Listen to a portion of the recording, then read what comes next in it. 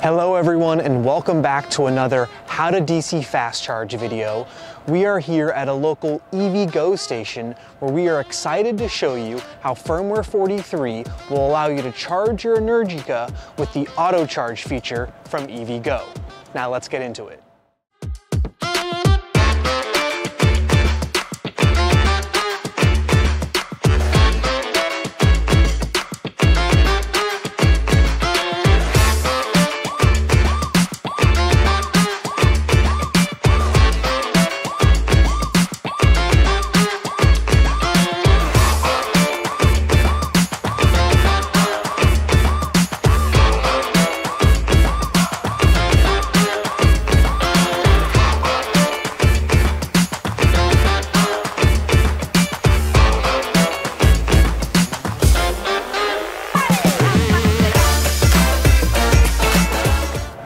To get started, we're going to download the free iOS or Android app and enter in your billing and contact information.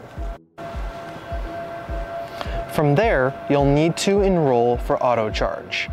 You simply add your vehicle into the Evgo app. From there, you can add the VIN either by scanning with your phone or manually entering it.